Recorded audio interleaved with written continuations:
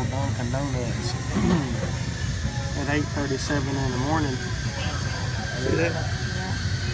A lot of people don't think I get up that early, but I do. And there's a line. It was out the door a while ago.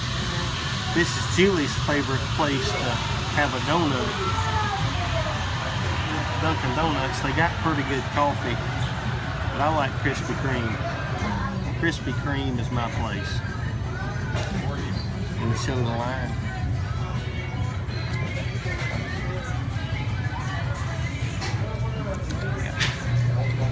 But anyway, I'm going to show Julie. It won't let me do that. Okay, well, we'll show Julie later. Anyway, I dumped all Julie's, dumped all my donut holes in Julie's lap, and they were white powder donuts. Really? And so had her upset with me for just a minute or two, but she got over it. So praise God. God is good to me. That's right. But anyway, we'll keep this clip short and sweet. Hey. Hey y'all.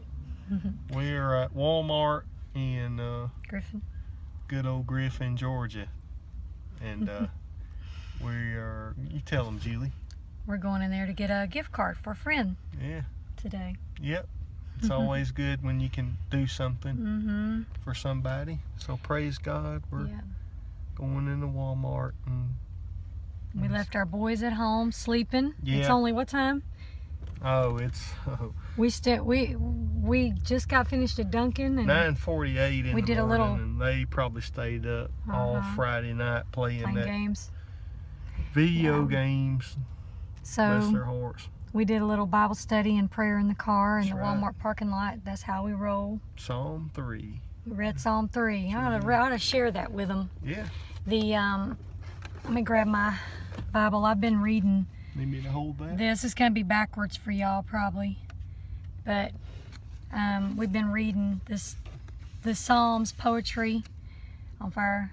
I need to get my tripod. I didn't bring my selfie stick. That can be your selfie stick here. It's okay. But we read Psalm 3, and this Bible kind of puts it in from the passionate standpoint, from the love standpoint. And Psalm 3, this is verse 7, says, I simply cry out to you. Rise up and help me, Lord. Come and save me. And you will slap them in the face, breaking the power of their words to harm me. Amen. That spoke to us this morning. Read the rest of that. My true hero comes to my rescue. That reminds me of that song. My hero is coming to my rescue. That's right. My true hero comes to my rescue. For the Lord alone is my Savior.